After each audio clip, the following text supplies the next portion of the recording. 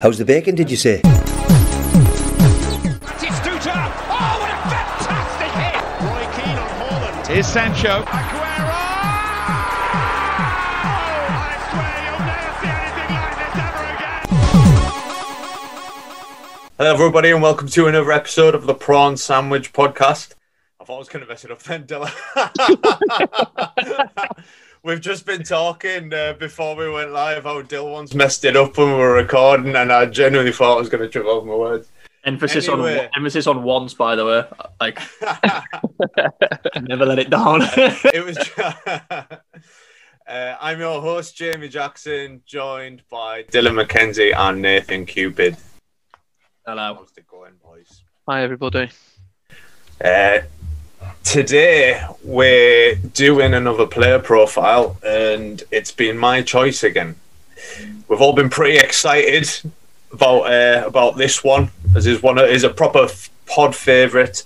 It's Gabriel Batistuta, or Batigol, as more commonly known, I guess.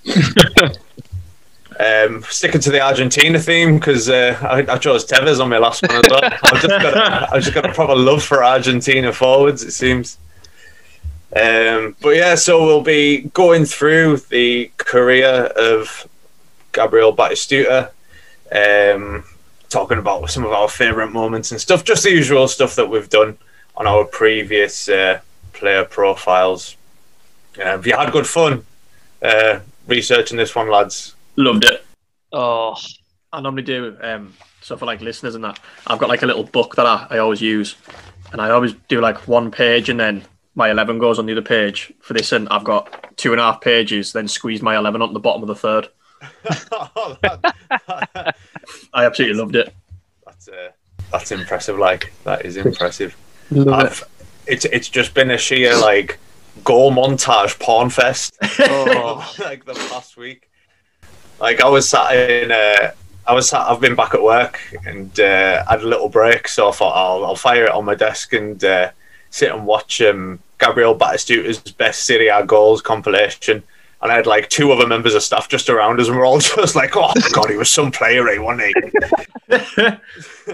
he?" Like, I have genuinely felt like I've been 7, 8, 9, 10, 11, 12-year-old again. Like, just, oh. It's been such a joy, and like, I don't know about yous, but you see, when I was growing up in the 90s, like, I always thought Fiorentina must have been like this massive club. They weren't really, yeah. Nah. And so, like, the loyalty had to stay there for so long. Like, we'll get into it obviously as we like move through his career, but like some of their league finishes in that time were piss poor. Like, Oh, it's the whole set. Like, like we call it the Big Six. Like, with our lot, but back then the Italians obviously give everything a nickname, and it was the Seven Sisters because there was 7 teams that could win the league at any point. Like, unreal. it's mad. Like, as I say, I always thought they were a massive club, and they'd only won like they had one Serie A in the past, but it was like once in the 60s and once in the 50s. Something like that. But anyway, back to Batigol, born on the 1st of February 1969. Could have been a lot different for him, couldn't he? He had more interest in being a basketballer apparently when he was younger. Yep. Because of his height. Yeah, absolute beast. Like 6'1", and then when you watch the footage of him back, it was so fast as well. Oh, Like, I didn't realise what a fast player he was. Like, I don't the remember spring as well. The spring in his jump as well, so you could definitely tell he'd make a good basketballer. So athletic. So athletic. Machine. Started off his career as most top Argentina forwards do at Newell's Old Boys. Before obviously moving on and playing in Europe. But he did play, he's one of the few players that actually played for both River Plate and Boca Juniors whilst in Argentina, and made the move from River to Boca after obviously leaving Newell's. At Newell's Old Boys, it was quite nice to see that it was Bielsa that he played under. His first year there, though, he struggled because it wasn't his local club, was it? So I've lost a page here. I was on a roll then. You struggle to play Bielsa ball. But his one season at Newell's anyway, 7 goals in 24 league appearances before getting a move to River Plate. Again, he struggled at River Plate as well, only getting 4 goals in 21 before getting his move to Boca. It was that season, that 1990-91 season at Boca Juniors that really got his reputation up. 19 goals in 47 appearances in all competitions, and of course winning the Argentina Primera division with them there. Like a lot of Argentina players at the time, it was like a foot in the door in Europe, wasn't it? That you moved to Spain, you moved to Italy. Yeah. Rules in England were a bit different back then, and obviously the Premier League hadn't really kicked in all this money, and English football wasn't really an attractive option for foreign players at the time, really, was it? They were only just back in Europe. So after years of being banned from playing in European competition after high school, it was you didn't get many foreign players in English league at the time. But it was Fiorentina, of course, that took a chance from him after his glowing appearances in the 1991 Copa America for Argentina. We're going to move on to his international career a little bit later on. But yeah, so Fiorentina in Serie A, 13 goals in his debut season. Fiorentina themselves, though, were struggling a bit at the time. Not really a team full of star players, obviously. They just lost Baggio a couple of years before to Juventus. And, I think they had Diego Fusa was the top scorer of the season before Batagol joined from midfield with like 9 goals.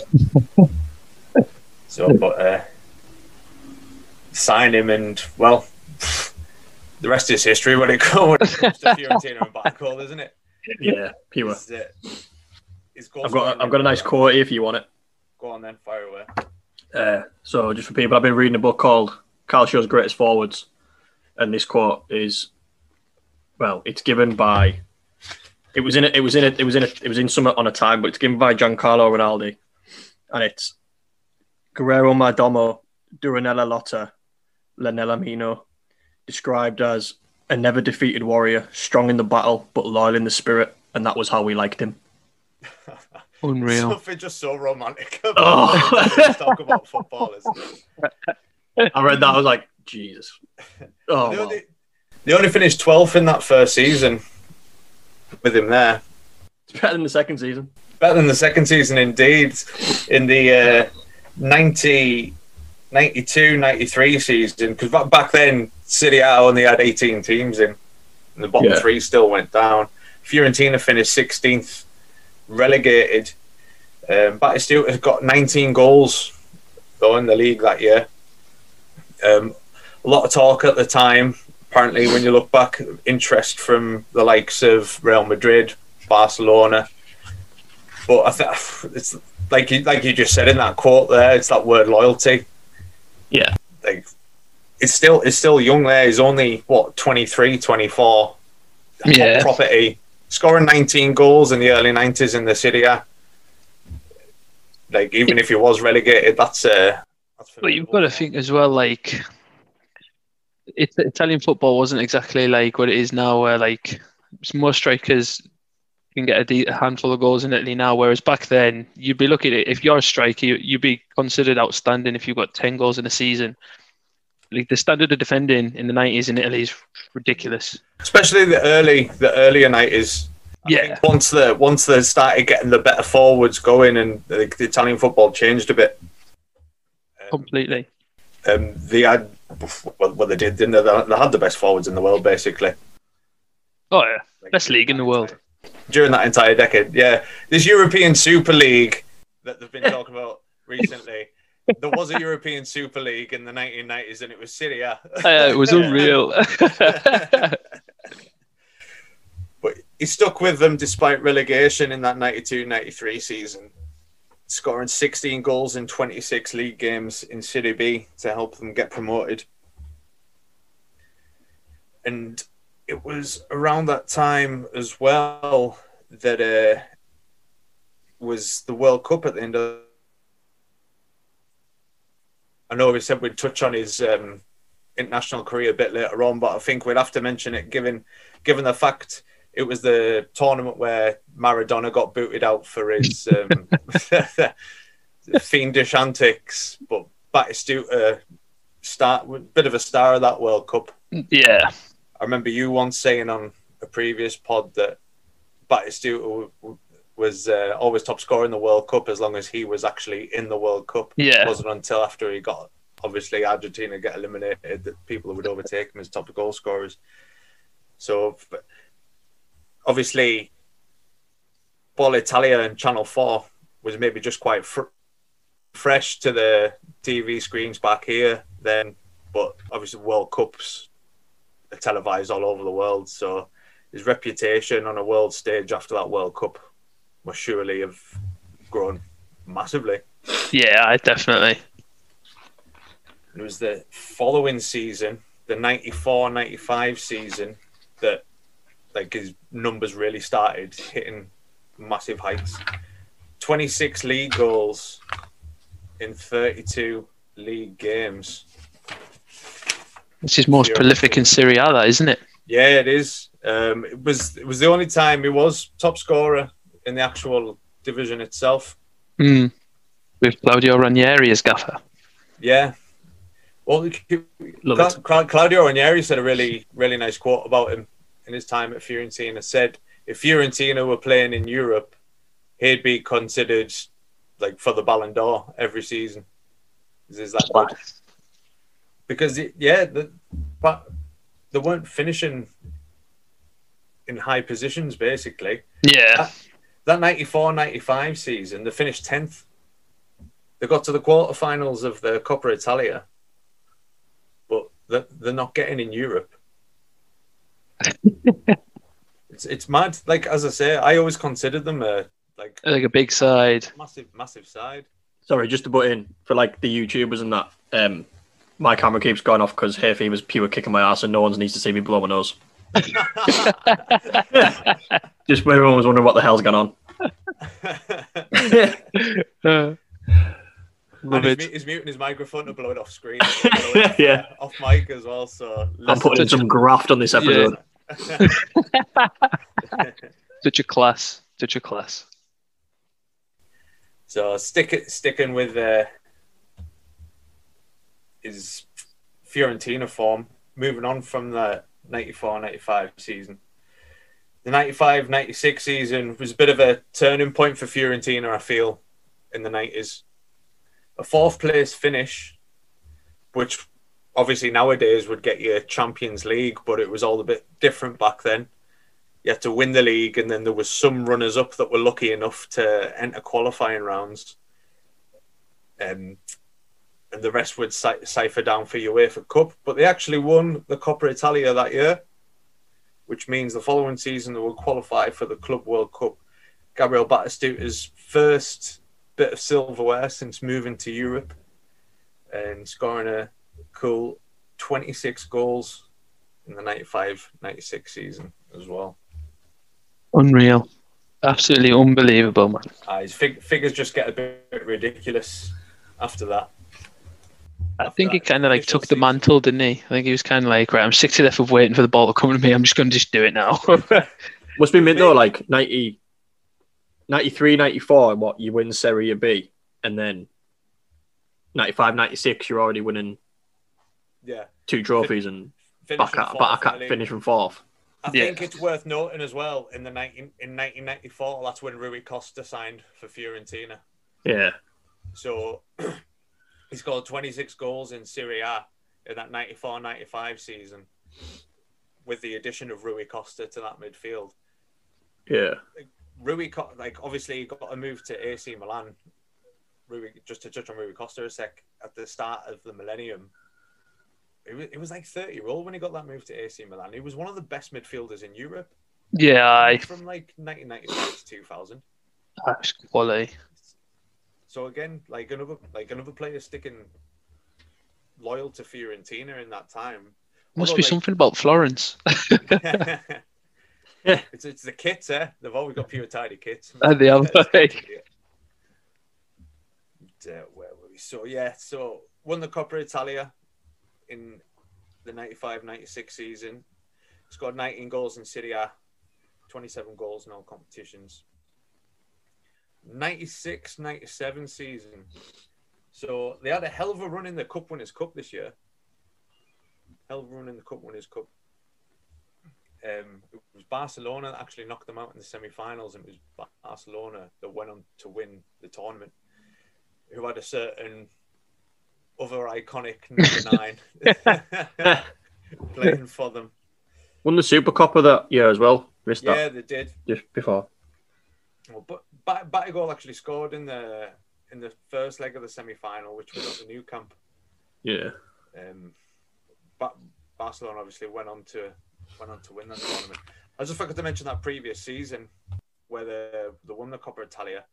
When you were watching the game back, they played Inter in the semis and then Atalanta in the final.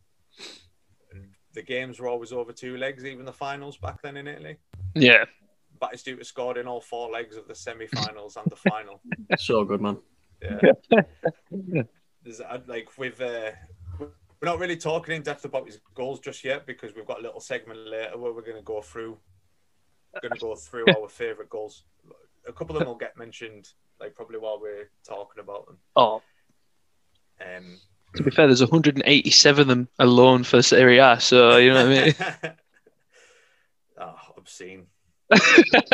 Obscene numbers.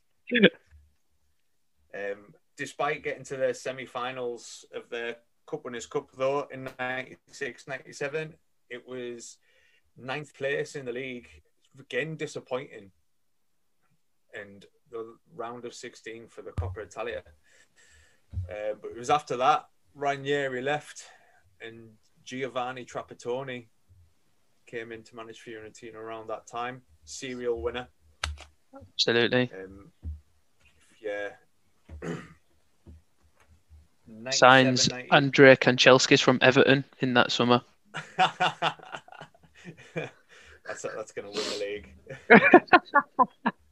The problem was, like, when you're looking back at some of the squads that they had, like, obviously they've got Rui Costa in midfield and Gabriel Batistuta. They're going to be like the linchpins of these sides. There's never any like great defenders that jump out to you. Nah. You're reading through some of Fiorentina's squads. Nah. Like, not at all. We mentioned Thomas Repka there. Like, Thomas Repka wasn't a world-class centre-back. I was, mate. You tried telling West Ham fans that? Yeah, West Ham had awful finishes while he was there. Did they not? I think he could be maybe be accused of being like a big fish in a small pond, but and liking that kind of situation. Yeah. But he could definitely the goals speak for themselves. You know what I mean? As an outsider looking in, like, I was very young at the time. But like, even growing up, and like, you're a bit biased to the football that you grew up with. I've never looked at Fiorentina as a small pond. Yeah, never have. And they were only ever in the Champions League once. Yeah, a bit like nowadays Atalanta. Yeah, Atalanta have now been in the Champions League more times than Fiorentina ever were. Yeah, but kids now will probably think Atalanta are a big team because they've played like Liverpool and that. But when they look back, 4 or 5 years ago, they'll be like, "What?" Yeah. Yeah. Like, or even like we're doing 20 years on. And you'd be like, Jesus, Atlanta. Getting those pipes and our flat caps and slippers and all that on, proper old men. Back in my day, Atlanta were brilliant. But that following season from the 9th place finish, there was redeemed some league form, finishing 5th in the league in 97-98, getting to the quarterfinals of the Coppa Italia. The Kanchelskis effect. Kanchelskis effect, indeed. Batistuta getting 21 league goals in 31 league games, 24 in all competitions. But the following season was the 98-99 season must go down as like the biggest disappointment in Fiorentina's history. Yeah, absolutely. It was when was at the start of the season where Batistuta scored in the first 11 games in the season. Just straight out the cannon, straight out the cannon. Like straight from the off. They'd signed Edmundo, which proved to be a bit of a disaster in the end. to help take the pressure off him. I think Delivio returned at this point. Yeah, Delivio was back. Toldo in goal. Obviously, Toldo's been a mainstay of this side for as long as Batistuta has. Just about. Yeah. But yeah, this was the season. You've got Trapattoni there. He's had a year to bed in. Batistuta is now like approaching the very peak of his career, is what he should be, given the age. He's 29-year-old at this point. But Fiorentina are flying, absolutely flying all the way through this season. Again, it gets to around January, February, and Batistuta gets injured. And just like we mentioned in the recent Club World Cup tournament, Edmundo, who should have been stepping in to fill the void when his injury came in, was like, no, I'm going to the Rio Carnival for a few weeks. It's in my contract. And basically, the momentum was gone once Batistuta got injured. Yeah, completely. Season basically fell apart, and it took a lot to actually turn it back around. They did end up finishing third, which would qualify them for the following season's Champions League. Mm-hmm. But really, they should probably have won 8 games that season, which might not seem like a lot, but the lost games against AC Milan, Atlanta, funnily enough, at that important juncture in the season. Yeah. Especially as AC Milan went on to win the league with, I think, Lazio were runners-up. Fiorentina only just scraped third. Interesting fact about that season, they were in the UEFA Cup, and were in the back when it was like round of 32, round of 16. Aye. They won their game. They should have went through in the round of 32, but a fan threw a missile/bomb onto the pitch at a match official. I read this. Yeah, injured him. So as punishment, they got like kicked out the tournament. Because I'm not being funny, with the squad they had, that UEFA Cup in the 98-99 season, like they'd have had a great chance of winning that as well. Yeah, exactly. Absolutely. It's kind of, that's like a run where like Italian clubs were minting the UEFA Cup as well, wasn't it? Like it's kind of like their cup. Yeah, that decade, Parma won 2 UEFA Cups. I think Inter beat Schalke, didn't they? Yeah, Inter won UEFA Cup. Lazio won a Cup Winners' Cup and a UEFA Cup. Yeah. Juventus won a UEFA Cup, a Champions League. AC Milan won 2 Champions Leagues? 2 Champions Leagues. Absolutely ridiculous Italian teams in Europe, and that's definitely why you like just considered all Italian teams mint as well. Yeah, I think that's what it was, especially when we were growing up. Like say like on about like Fiorentina not being a big club. It's like as soon as you like. You just like you tar it with that brush, don't you? So like AC Milan are winning everything. So like here comes another club from Italy, and like, oh god, these must be mint. I know. But it's mad. Like you wouldn't have known when you were that age that Fiorentina had been relegated earlier. Oh no, not at all. And come back up, and Parma's success. Parma had only ever got to the Serie A in the the back end of the 80s. They'd never been in Serie A before, and then they were going on and winning the Cup Winners' Cups, UEFA Cups, and that. Exactly. So money in football is not a new thing, kids. No, not at all. Not at all. A few years after this win, Italian teams all just went bust from spending money they didn't. But yeah, third place finished in the league and a runners-up in the Italian Cup, and another prolific season for our man. as I say, 21 goals in 28 games and 26 goals in all competitions that season. I think the following season, most definitely, would have been where Batistuta introduced himself properly. Oh, yeah. To any kind of like armchair English fan that hadn't watched Football Italia and hadn't really seen much of him on an international stage. Because let's not forget, we've skipped over the 98 World Cup there because we'll come on to it later. Yeah. Where he, played class there. Scored against England. Scored 5 goals or something in the whole competition. But the 99-2000 season, when Fiorentina finally get to go in the Champions League, and we've got it's in our opening credits.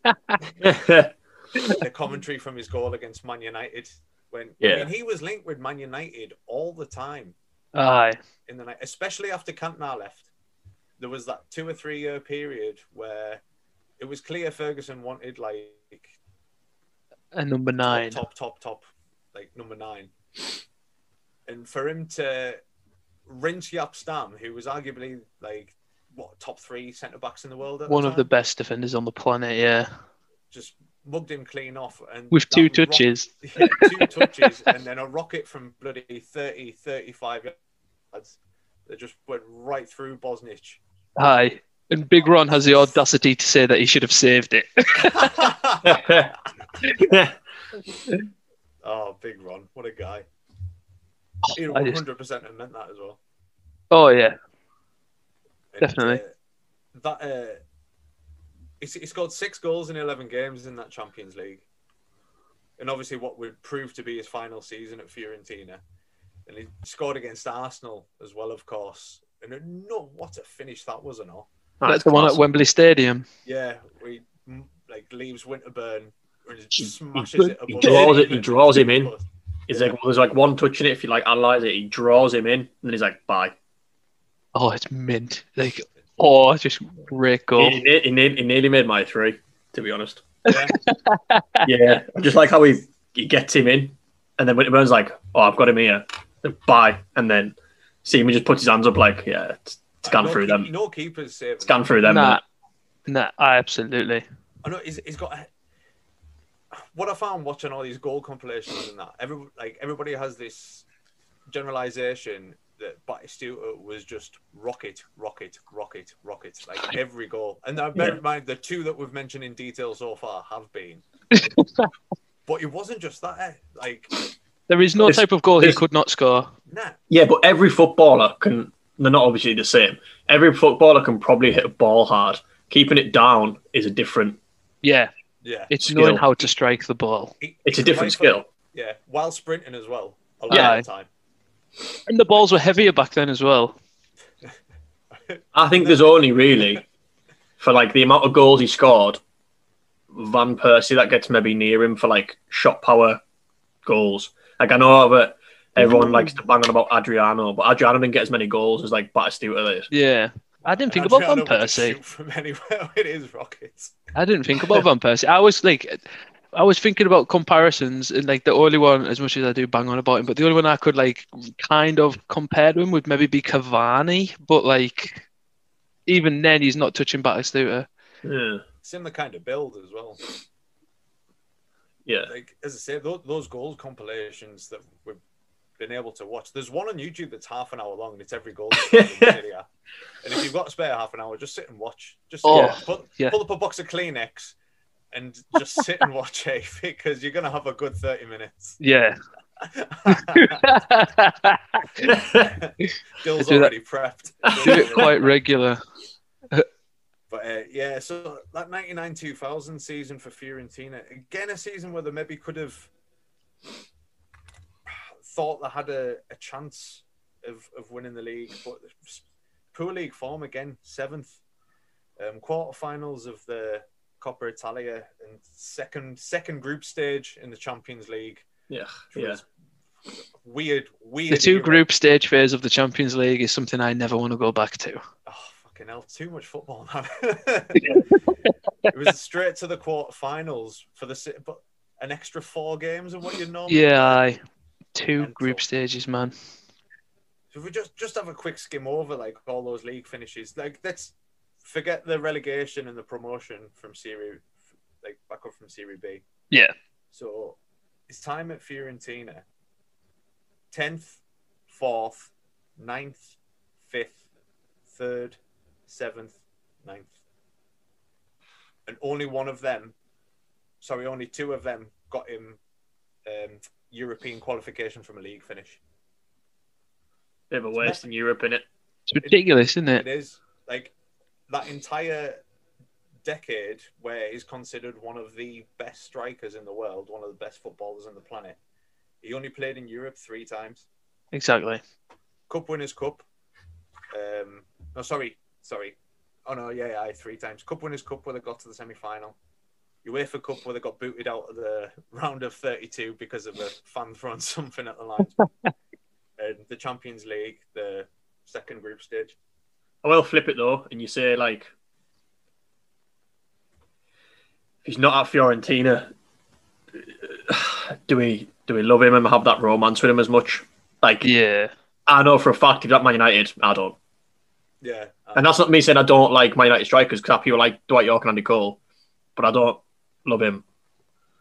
Yeah. Like, with Fiorentina kit. I know what you mean. I 100%. You could just see what it meant was them every time he scored. Yeah. And I tell you what, Yeah. I really liked about watching these videos back, and it is a bit weird because we haven't watched like any football over the last year with fans. Yeah. And 100%. it does make such a difference when you're watching old videos and getting fans' reactions Oh, and getting the crowd reactions and the way players are celebrating with the fans. definitely. You just see the energy from it. Yeah. And That's one of it's just like an all-time memory that I have of him. Like, he fires it in top corner. He's got them black boots on with the big Reebok badge on. He goes on one knee, he does the guns, and his hair's everywhere. And he's screaming at the top of his voice, man. Oh, it just doesn't look like a footballer. He's got that fucking mane flying it's about just everywhere. his hair's everywhere. Oh, Fucking get big mane, like beard and that. He's built It's like a just brick amazing. shit house. and he's kicking centre halves all over the pitch. Yeah, well, and they're booting him. Yeah, exactly. His ankles were a fucking mess, like. But there's a His thing ankles were I'd absolute read shit. when we're doing things and that. I think it's on. I can't remember what thing I'd read it on, but it got to one point where his legs were hurting him that much that he actually went to a hospital and pleaded for them to they cut his legs off him because he just couldn't bear the pain. After his retirement, yeah, his ankles, one ankle in particular, he wanted amputated because it was giving him that much pain. Yeah. Look at the goals he's got, man. Like, But his last season at Fiorentina, the stats for it: 23 league goals in 30 games, 29 goals in all competitions, and in Italy's capital, certain Fabio Capello has been in charge for a season, and Roma are determined to make a go of winning a Scudetto for the first time since 1981. I hope I've got that right.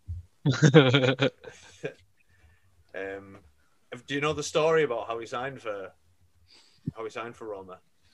It's absolutely I just thought because he was fed up and not winning one, and he felt like he deserved one.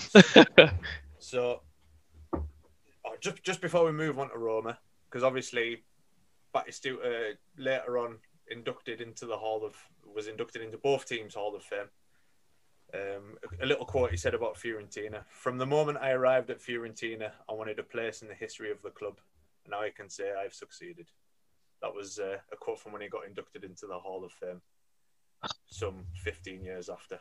And then he wiped away a tear with the scarf. If you watch it, it's pure sad. Beautiful. Beautiful. Nothing better than a South American crying like. I know. But yeah, basically, Fabio Capello, determined to win the league with Roma, he's just been in charge at Real Madrid.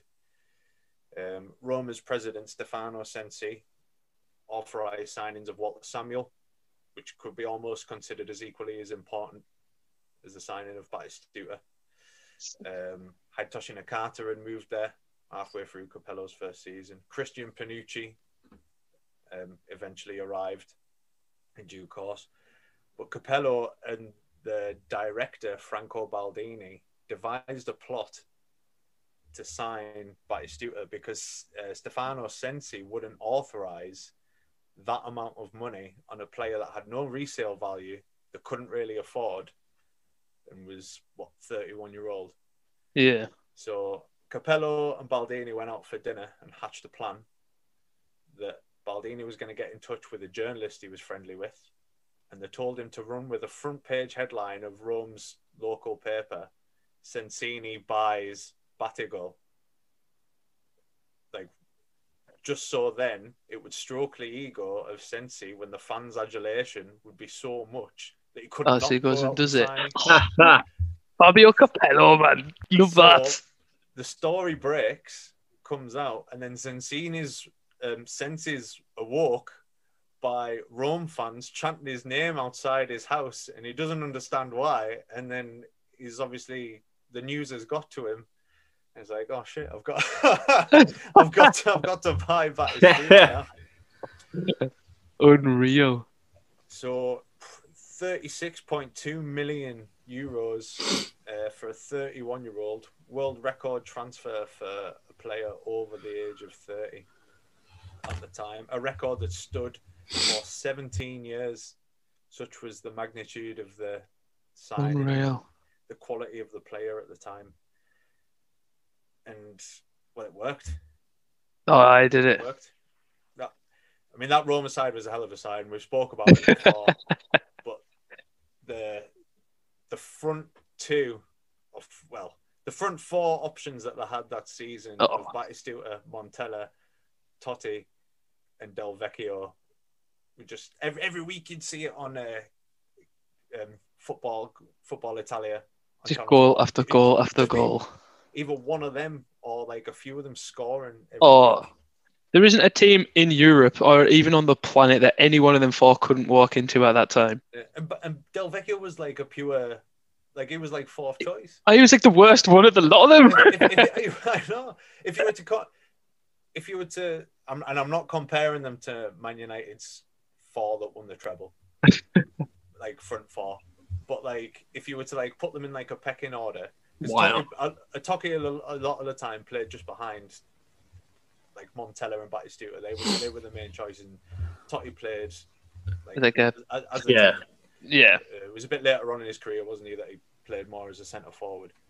But like Del Vecchio would have been like your Sheringham of the 98-99 season to get a comparison. Quality footballer, scored some important goals, but only a handful throughout the season. But it was just down to minutes.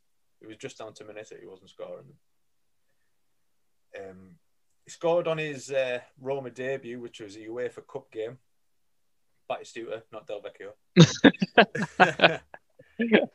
It just took him 2 games to get off the mark in Serie A with goals against Lecce.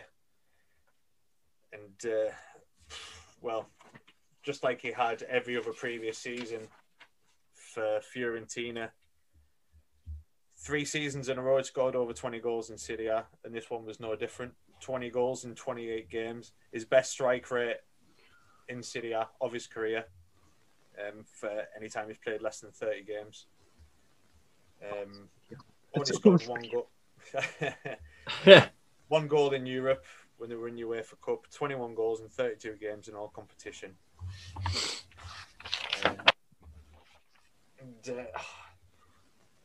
Again, I don't really want to talk about his goals because we'll come on to that shortly, but it feels like we're skimming over a lot. But don't worry, we are going to talk about some of the goals he scored, because there's one in particular in this season that's just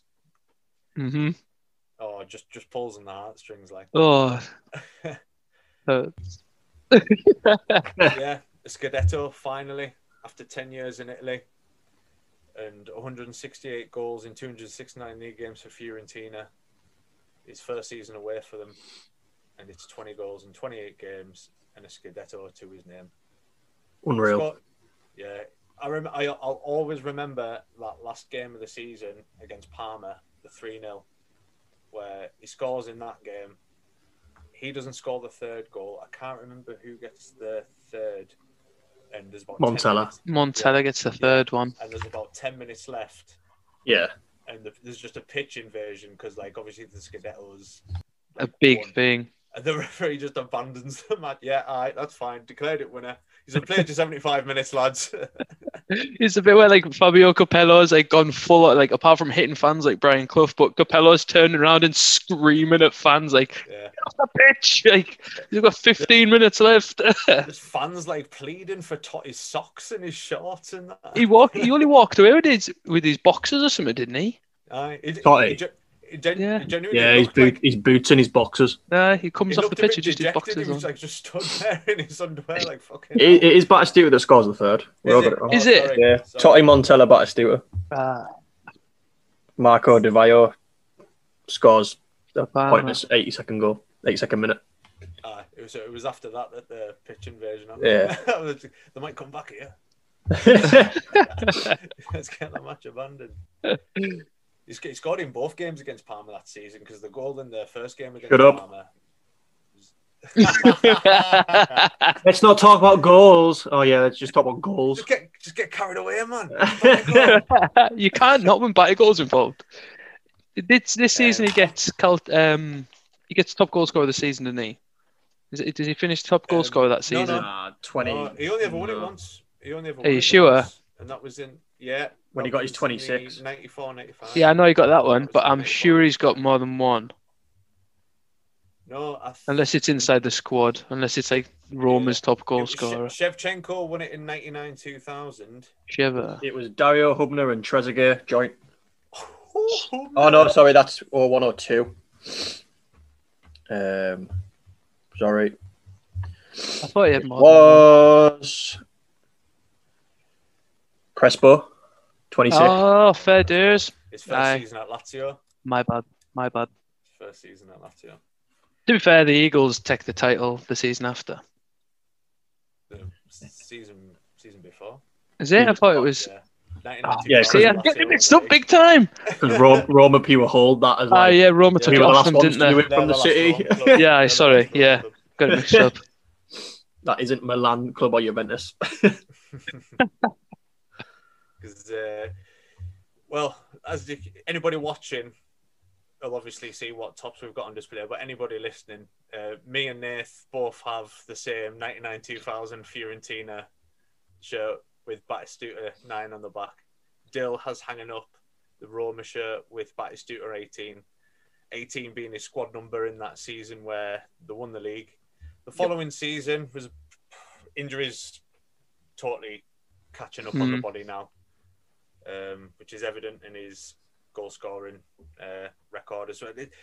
Also, they signed Antonio Cassano that summer for a lot of money. Great player. 18 million or something like that. World record for a teenager at the time. Batistuta at this point is 32. We've got Cassano coming through. Montella is still like 27. Adding Cassano to them strikers. Yeah, I know, man. It's ridiculous, because isn't it? Vecchio went nowhere either. Like, So, fucking hell. yeah. just Adding phenomenal. Cassano to them. So Antonio Cassano wanted the number 18. Imagine having the fucking balls to come into a club be like, yeah, number 18 is my favourite number. I'm 18-year-old, I don't care, but like I want number 18. So, Batistuta was happy to oblige, handed it over, took the number 20 because that was the amount of goals he'd scored the season before. But 6 goals in 23 games in the league. Didn't score at all in Europe. Would have been unreal if the season after he went number 6.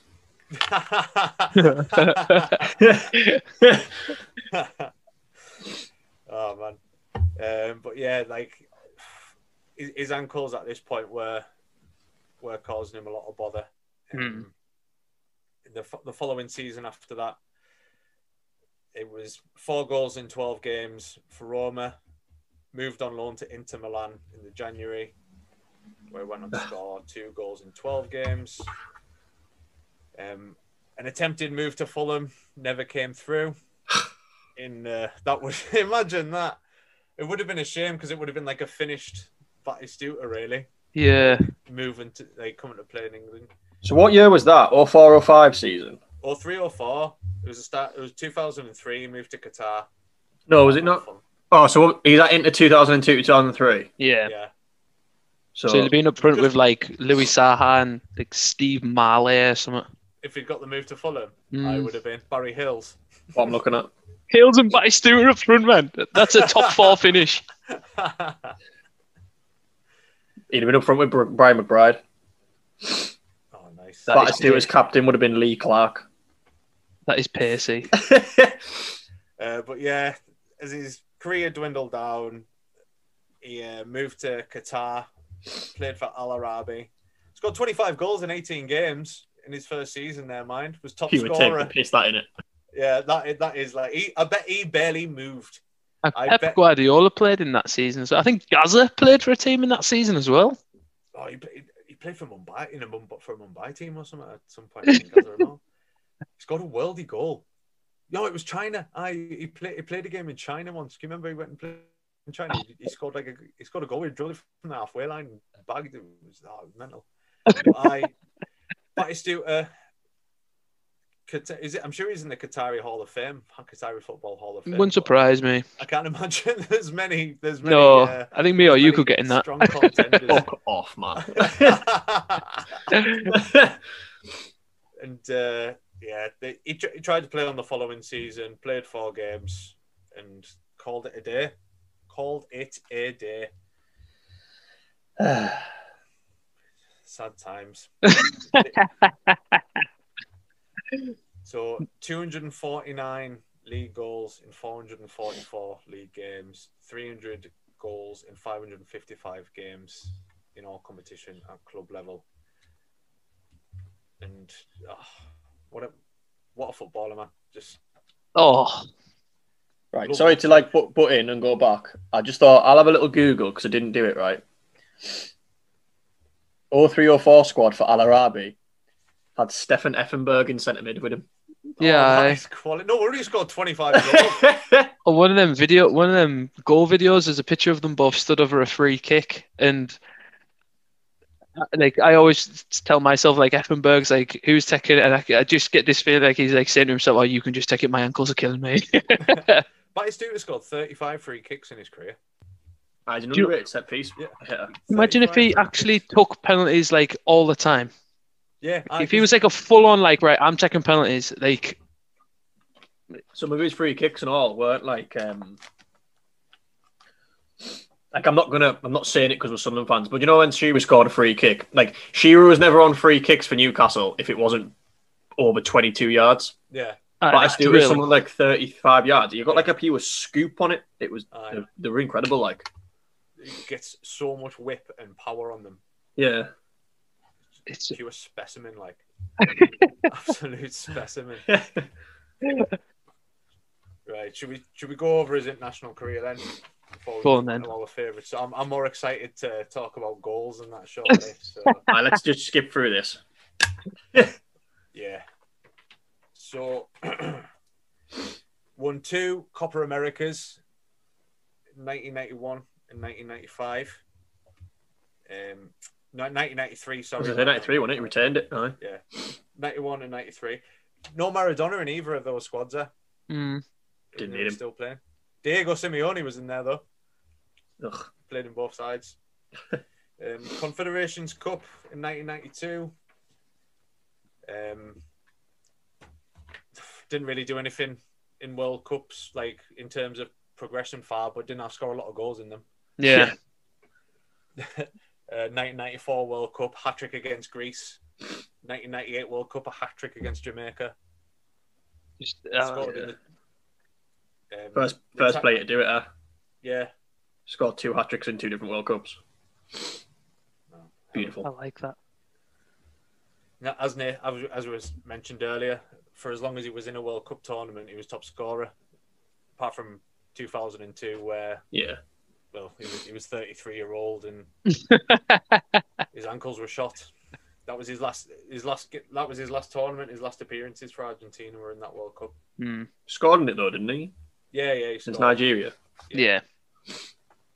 So he scored in every World Cup he played with, really. So you can take that. Oh yeah, 54, absolutely. 54 goals in 77 games for Argentina. Only just beaten by Messi. Yeah, Unreal that. yeah, that's a great Says a record. lot. Considering if you said to some not everyone, but some random people, like, can you name me 5 Argentina players? I reckon a good 70% wouldn't say him. I think would they'd be go like, with you, 70% actually. would say Batistuta. would say it. Oh, you mean like? I don't think they would. I reckon. Yeah, I mean, if you I'm just said with someone, Steven. can you name me 5 Argentina players from history? They'd be like Messi and Maradona, and then they'd be like Aguero, Higuain, Mascherano, Higuain. Tevez. Yeah, I'm thinking people just think the same as me there. Yeah, but that's what I'm saying. I'm thinking like the other hand. I don't think they would. I really don't think they would. I think it'd be one of them he's ones so where it's like, underrated on an international level. I think it's one of them where like you see it and then it's but it's still. But yeah, he'd be one of the first ones that I'd say. Wouldn't more at international level than Messi has. Yeah, of course he has. But like that's what I'm saying. That's why he's so underrated. I'm not saying he's a better footballer than Messi or anything like that, but he's got a better record at Argentina. I am as well. Bollocks to it. Fuck it, I am. Yeah. Like he might have scored more goals, but in a time where a lot of Batistuta's goals, he's had to fight to get. Like, I guarantee you, the majority of Batistuta's goals in his entire career, before he's even managed to get the shot on target, the shot on goal, there's a foul given nowadays. Yeah. Or he's he probably wouldn't have wanted his foot amputated had he been playing nowadays. He could walk properly if he was playing today. Right. I tell you what. Should we just move on to favourite goals, lads? Yes. We're all dying to actually fucking talk about his goals here. Right. Should we go through our favourite goals and then we'll just talk about some goals after as well? Well, yeah, I did my top 3 that you asked for. Yeah. And then there's going to be numerous to mention. I'll go first. In at number 3. Not like welcoming your guests in, like, but Nah. In at number 3. It's the semi-final of the 1996 Coppa Italia against Inter, where it's played through on an angle and where most people watching this would think he's going to blast this in here. He gives the most deft chip that just floats into the far corner. It's fucking beautiful. It is just... it's one of them when you're watching, you're like, when somebody dinks or chips a keeper, and at a height, so you're seeing it lofted, you're always like, oh! You take an in-breath as it goes in, and you're like, oh! Before you're up, it's just a beautiful goal and a beautiful finish. I love the fact it goes against what a typical Batistuta goal is, like in the what it defines. Because you do kind of. I mean, I've said it multiple times. I think he was a specimen and he was powerful. Like you think of Batistuta and you do think rocket. Yeah. That goal was a beautiful goal that was just all skill and caress. So that is my number 3. So go on then, Dill. You can pick your third. My third is the 1997-1998 season for Fiorentina. Scores a hat-trick in this game, and it's a bicycle kick from outside the box versus Udinese. That's mine. Your number 3 as well? Yeah. Is it Udinese? Because I wrote Juve, Udinese, Siena, all with question marks because I didn't know. Yeah, mate, Udinese, yeah. Unreal goal. Yeah, brilliant. Like, the simple audacity of it. Like, From outside the box as well. Nate tried one in a pre-season game about a few weeks ago and just totally missed the ball, but like, this is a bit different. I'm determined to hit one. Like, it's not... It maybe doesn't look the flashiest because, like, when you hear like Bices now, you think of like Ronaldo's or Bale's because it doesn't go like ping right in the top corner. But it's just where he's from, like 20 yards out easy. He's literally outside the box. He's got to be 20 yards. Easily. And he's just flung this bicycle kick out of nowhere. Like, I don't know if it is, but I hope it's his hat-trick goal. Like, the audacity makes me think he's on a hat-trick, like, I need my third. I'm going to just try something. Yeah, Man. like it just it's just because it's like there's like a fumbling, the cross comes in and they like the half-ass clear it, don't they?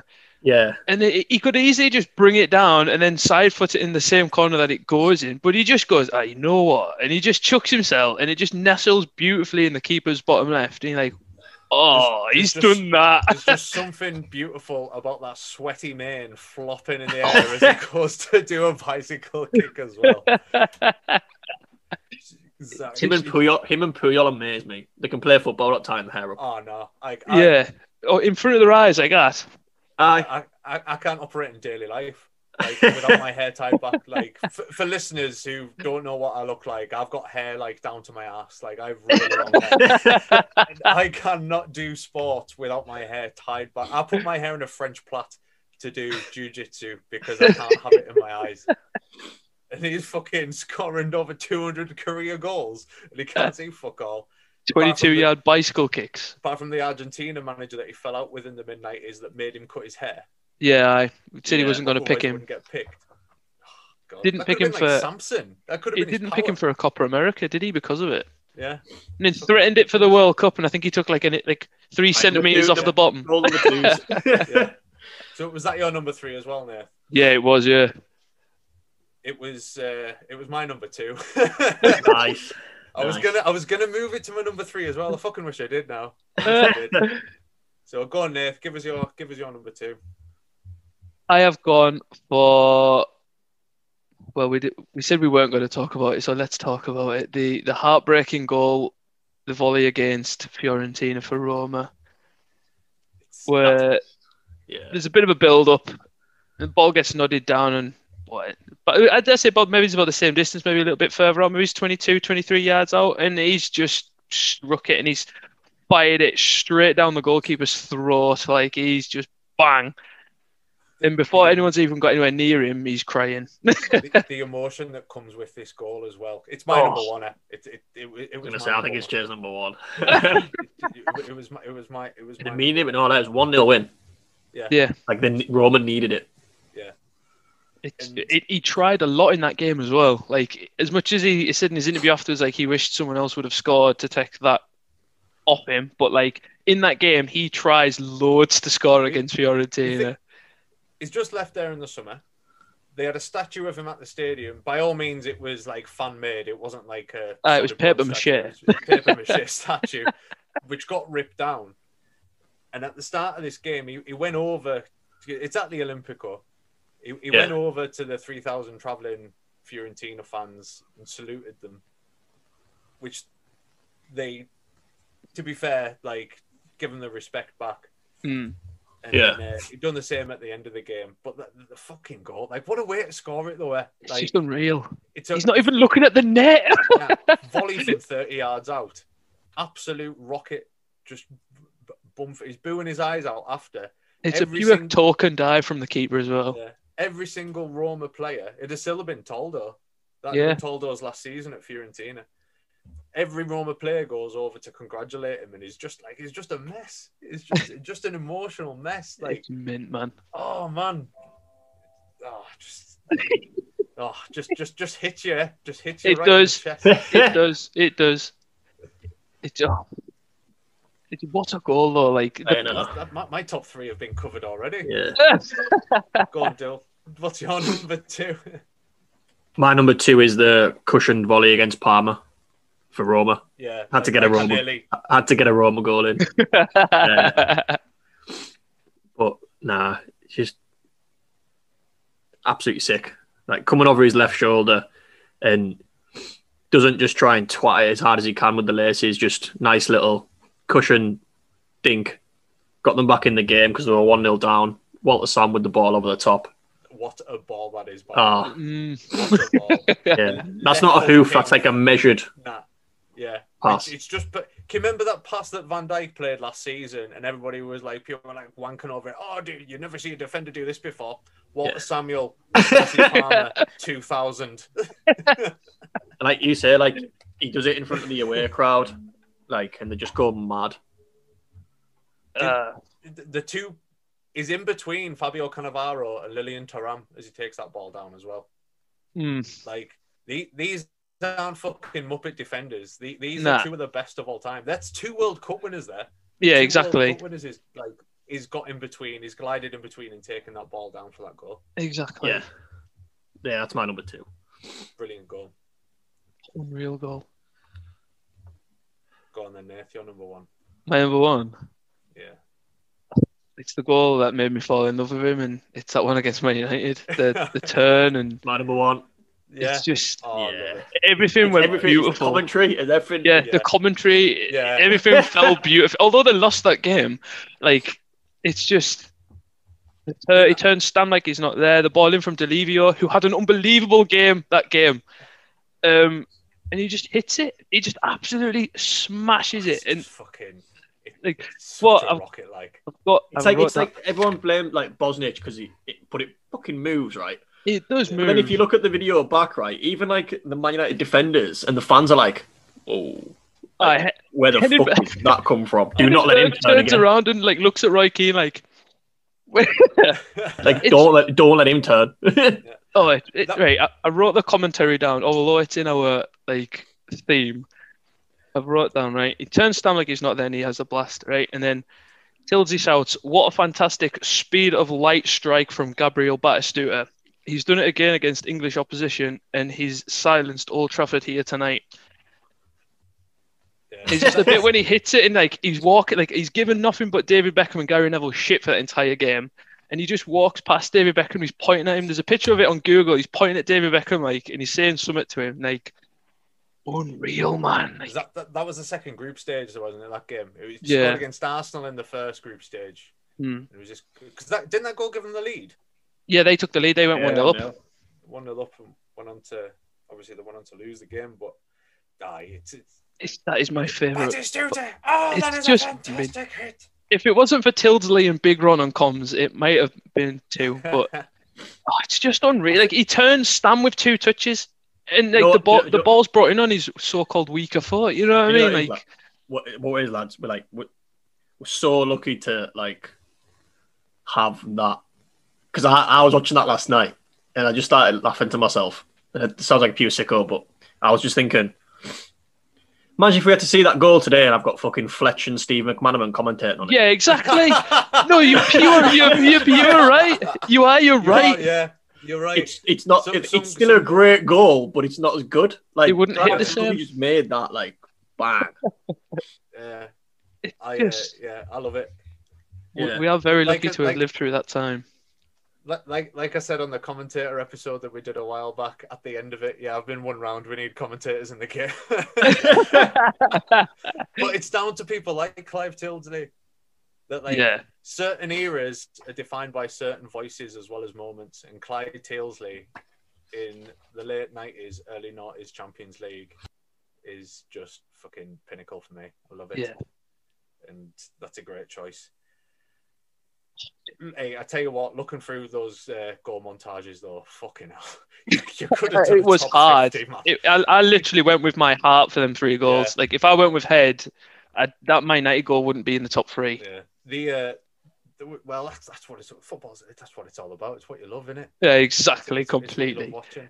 There's that many good goals. Yeah, He's I got- tell you what. One of there was a great one where there's an indirect free kick against AC Milan, and it's laid off to him. I know which one you mean. Yeah, about 6 yards out, right? And he puts his foot, the ball's hitting the net before you even blinked. It's about 2 mil away from knocking someone out on the line. Can you imagine having set up for that free kick? I'd be like, no chance. you're all right. It's No just amount as of money it's in the world. it's as it's rolling, you just see Baresi just kind of go, nah. There's that many good goals though. Like when if you search on YouTube, anyone just put in Batistuta goals. It's not even just it's like top 10 Roma, top 10 Fiorentina, top 10 Argentina. Like he scored good goals no matter where he was at. Where he's been. One of the lighter goals I like is that I think it's 98 World Cup, the little chip against Japan where he gets slipped through. I think it could even be it might be Veron or someone that slips him through, and he just dinks it over the Japan keeper in the bottom corner. And he's got Puma Kings on in that game as well. The only one that didn't nearly make mine was a Roma one. like a proper hypocrite myself, but it's a free kick, like right on the edge of the box, right? And the only reason I like it is, like, the ball at the end of it looks like it's been smashed. Like you can hear the ball going, "Fuck me, he hit me." Like hits the bar, hits the back of the net, hits the side net, drops the floor, hits the net, hits the roof of the net. Like the ball just doesn't stop, and you think if that net wasn't there, Jesus, he's put like a hole in the Olympico. Steward's dead. There's a goal for Fiorentina, and I couldn't make out who it was against. Where the ball comes in, and he's tried to get behind the keeper. The keeper spills it, and as he's behind it, he has to like improvise and like scorpion kick Like it. flicks his heel. Yeah, as he's on the deck, and he puts it on the other side of the goal. It's like that man just knew how to score goals. It meant like we're about the ball like exploding off his foot, but like in some of the montages, like you look at his headed goals, the ball bounces off his head just as fast. yeah. But again, like he had a multitude of different headers, like diving header, power header, glancing header. Yeah, like it was just like a total threat in the air and all. He could score any type of goal. How many first touch volleys were on that video where the cross is coming in and he just bangs straight out of his feet? Yeah, but like this, what you're saying there, Jay. Like this is the start of the chapters. Like always a quote by the player, and his is, when I was playing football, I never enjoyed it that much. I was never happy. If I scored 2 goals, I wanted a third. I always wanted more. And you could see that, like, anything to score. I'll put it in with my dick, my ass, my fucking, my neck. I don't care. Like, he knew how to get the ball where he wanted the ball to be. Absolutely. Because ultimately, if that ball doesn't go in that net, you don't win. There's clips where you watch, and there's, like, defenders backing off from him as he's running at them, because he runs aggressively, if you know what I mean. Like, he looked frightening. He looked frightening when he ran, because his fucking elbows and knees are everywhere. And he's just so powerful. I wouldn't want to play against him.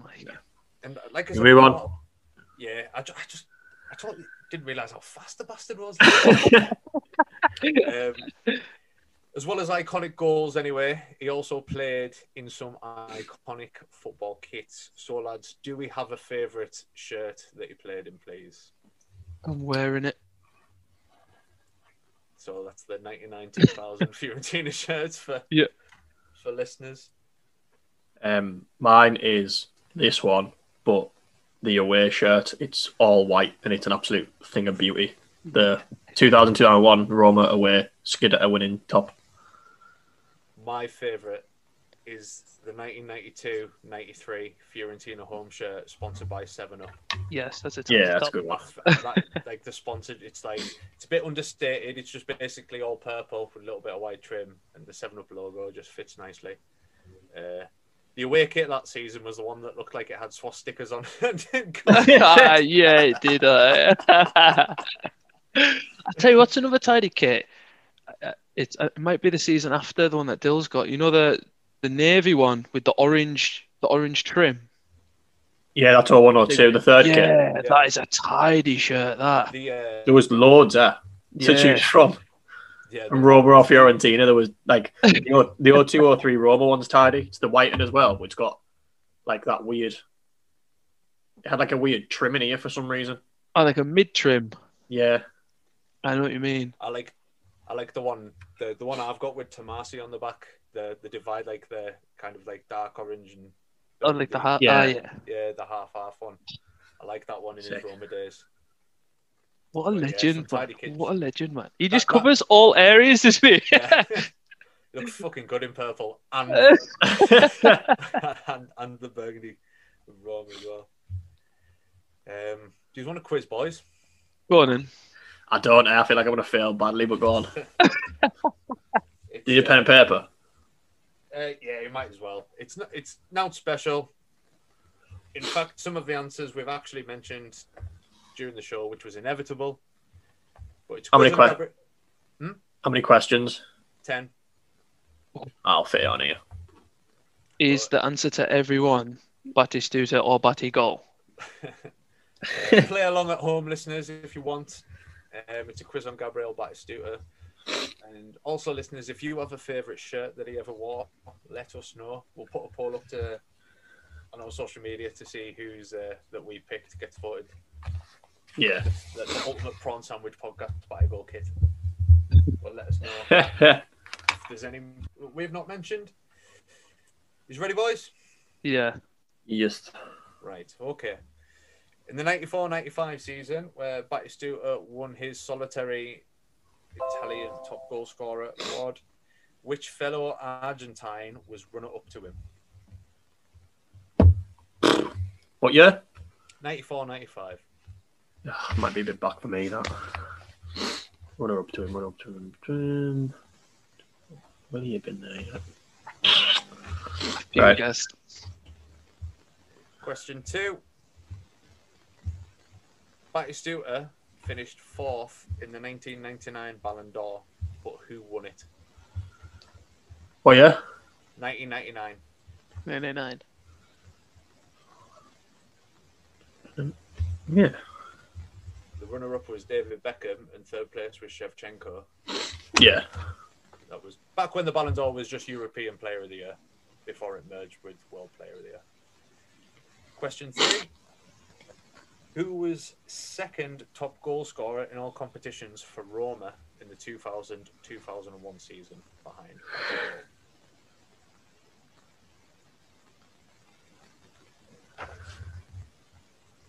It's gotta be. Question 4 should be an easy one. Who plays the pass to Batistuta before he rinses Yaps down with 2 touches to score against Manchester United in the second group? Oh, no. Of the 1999-2000 Champions League.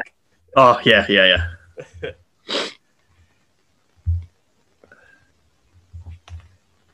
Question 5. Against which team did Batistuta score his last ever goal for Argentina?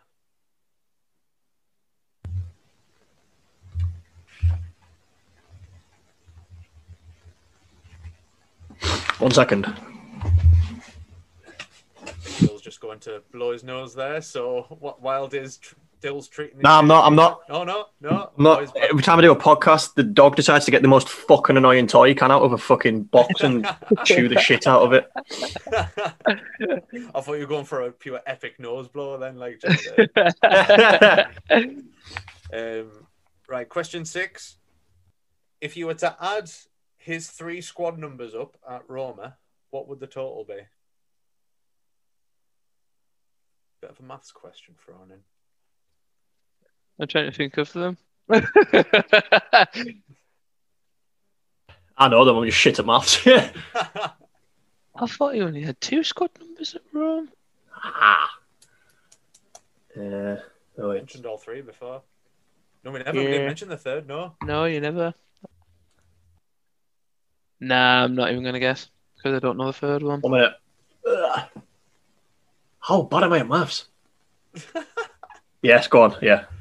You've got to get it bang on, by the way. There's no closest to the answer. It's got to be actual bang on. In 2017, who finally broke his record as the most expensive player aged over 30? So what was that? I'm pure going for this maths, eh? In 2017, which player broke his record as the most expensive player transferred over 30-year-old? I don't even know. Question 8. Who won FIFA World Player of the Year in 1999? Gabriel Batistuta finished 3rd. David Beckham finished 2nd. But who won it? For God's sake, man. Question 9. In what year did Lionel Messi break Batistuta's goal scoring record? For Argentina, obviously. In what year? Yeah. I think I said it before. I'm not 100%. It's in my notes, but I don't know if I said it. I was trying not to say it before when we mentioned it, to be fair. And question 10, final answer. How many times did he make the FIFA 11? Oh, Jesus.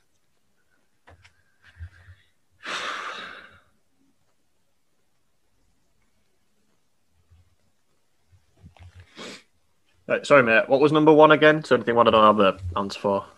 Which fellow Argentinian was runner-up to Oh, Gabriel yeah. Batistuta in the top scorer in 94-95? 94, 95.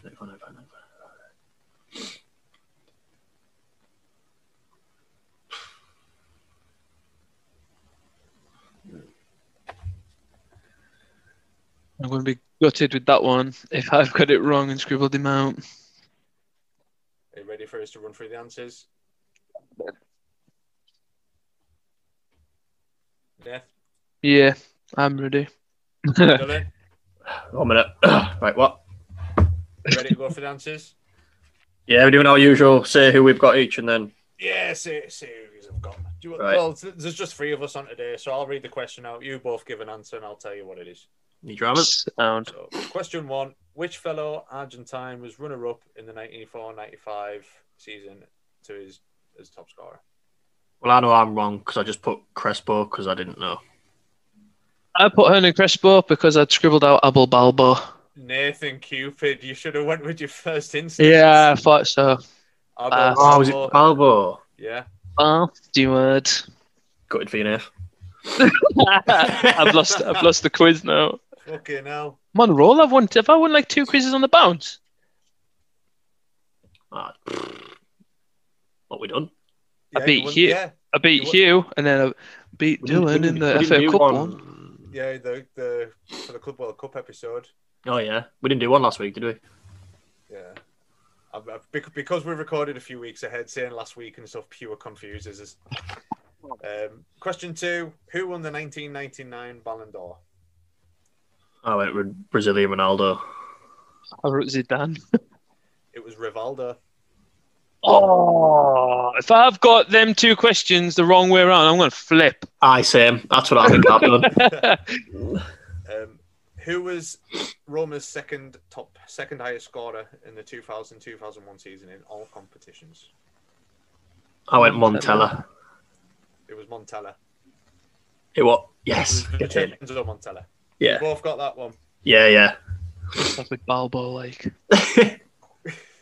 Question 4: who plays the plaster in for his goal against Man United in the Champions League in 1999-2000? Delivio. Yeah. It is Delivio. I'd have had any chance if Nev didn't say it. Against which team did he score his last ever goal for Argentina? I wrote Nigeria. Nigeria. That is correct. If you add his 3 squad numbers up at Rome, what is the total number? 71. 71 is correct. His other number, Nath, was 33. He took for his age in his last season. Sick. Fucking Abel Balbo. Question 7. Who broke his record as the most expensive player aged over 30 in 2017? Cristiano Ronaldo. I just didn't answer it. Leonardo Bonucci. Oh, fuck. How much was he when he went to AC? Yeah. I forgot they broke the bank for him. He was shite. He was like Yeah, he just over 30 million, was. wasn't it? He was really bad. Shite, and I went back to Juve and was like, oh, I'm good again. Question 8.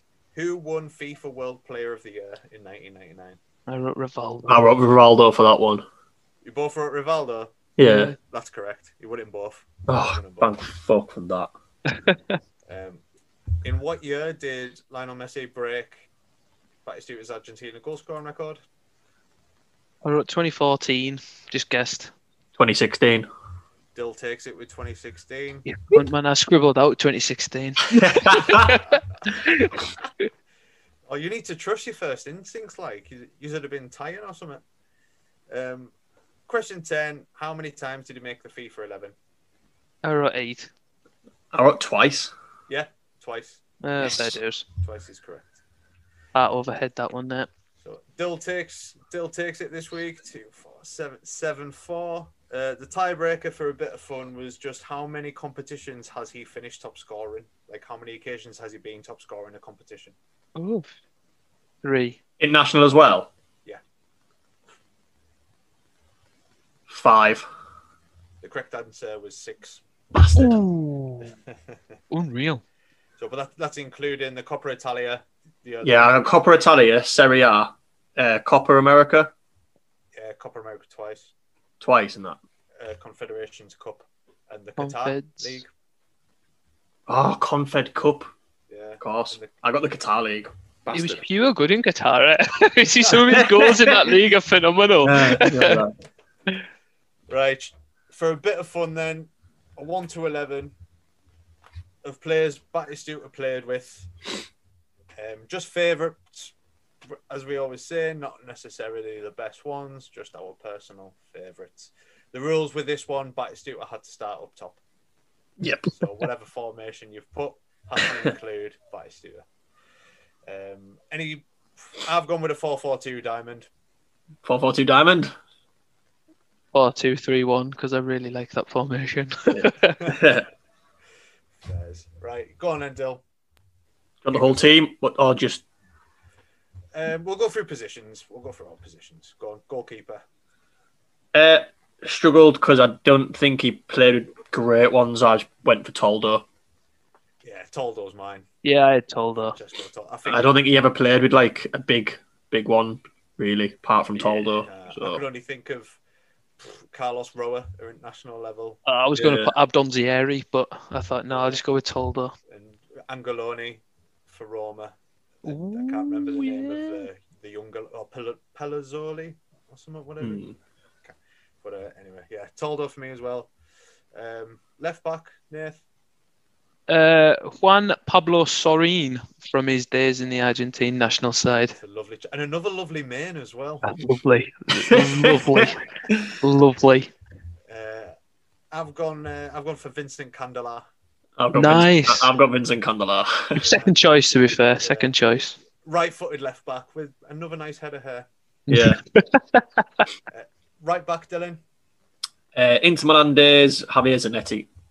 Oof, good at international level as well. Yeah. Just 1 minute, lads.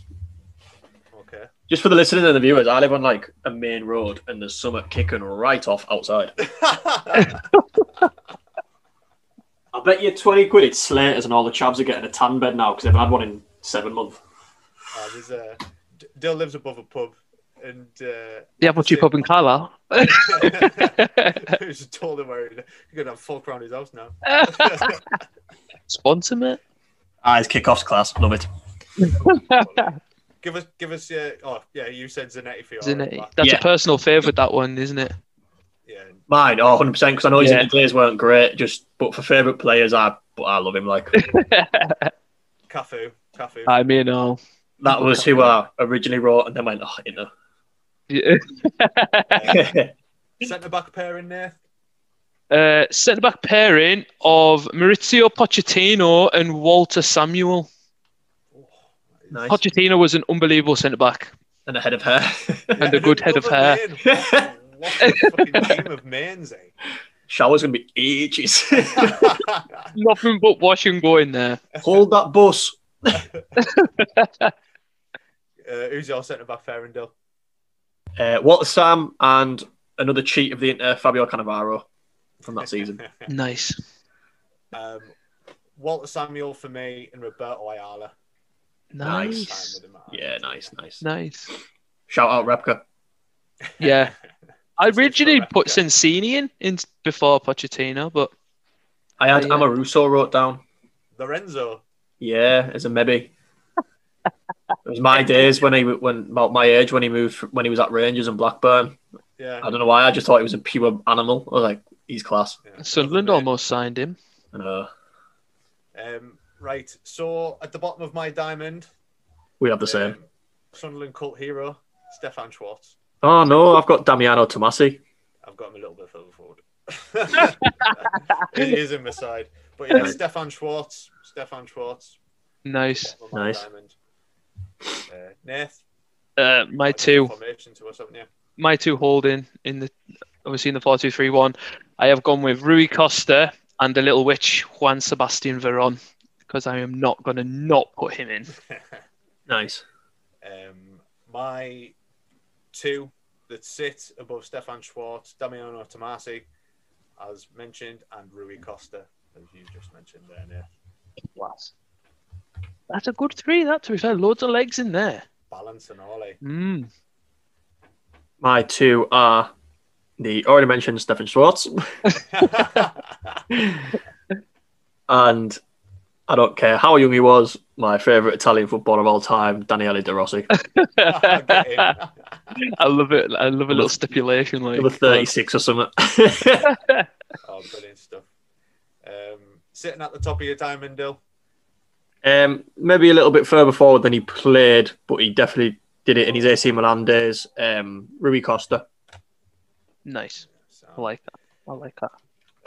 at the top of my diamond sits the god of Rome, Francesco Totti.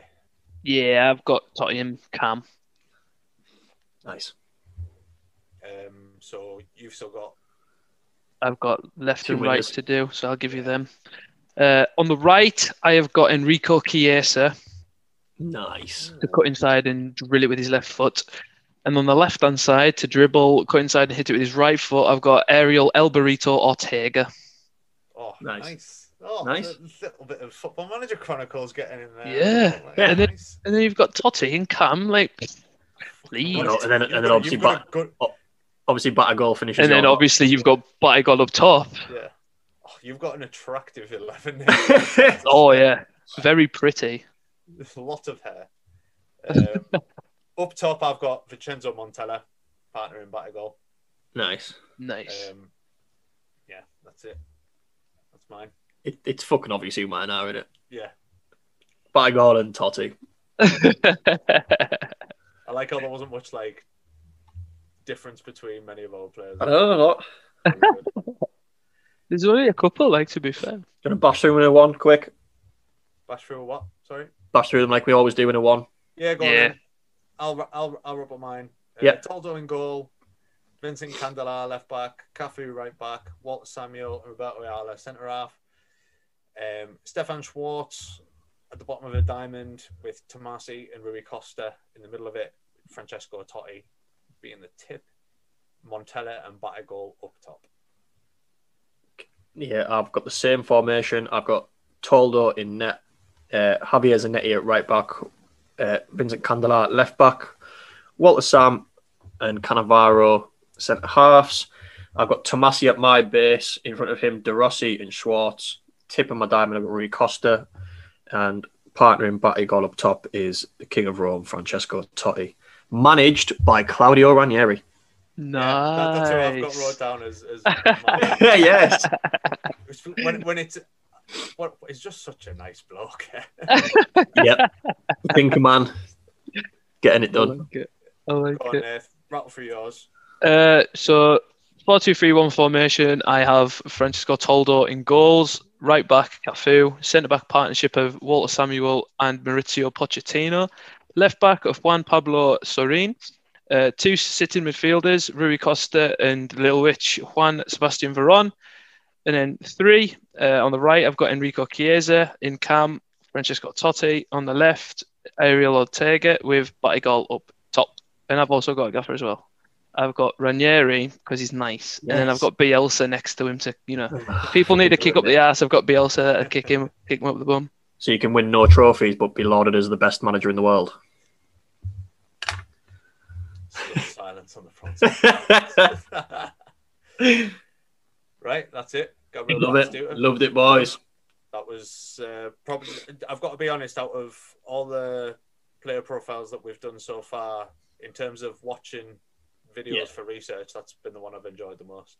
Oh yeah, 100%. Including all the tournaments that we've done as well. That was just goal after goal after goal. There was worldie after worldie after worldie. the sheer enjoyment. Yeah, but that's it for another episode. Before we sign off, follow us on Twitter, please, at Prawn Podcast. Follow us on Instagram at prawn_sandwich. Give us 5-star ratings wherever you can rate us. That would be incredibly grateful. Subscribe to us on YouTube. Like our posts on there. Shout out to our sponsors, T7 Clothing. Dylan's representing, I see. Yeah. In a nice, tidy looking jumper there. Also to the Apple Tree Pub in Carlisle. And Book your table now. book your table for the 17th of May. Summer vibes. Absolutely. Shout out to the FM Retro group as well, Ryan and his team. Another episode of Football Manager, well, another series of Football Manager Chronicles should hopefully be coming your way soon. Until the next episode, guys. Yeah. Arrivederci. Adios. Sayonara. How's the bacon, did you say? Batistuta! Oh, what a fantastic hit! Roy Keane on Holland. Here's Sancho. Aguero!